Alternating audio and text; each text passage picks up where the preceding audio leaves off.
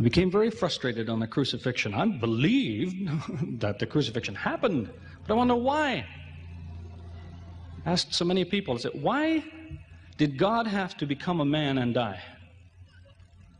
If a price has to be paid for our sins, why can't we just go find a sinless man and execute him and say, there, the price is paid?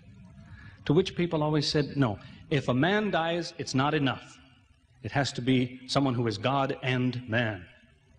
And so I'd always ask them, do you mean God died? Say, no, no, no, only the man died.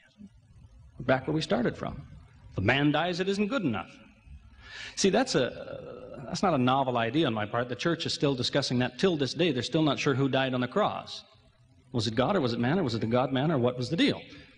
Because if God doesn't die, because that means changing from one state to another, and God doesn't change from one state to another, he's supposed to be immutable, and so on. They're still discussing that.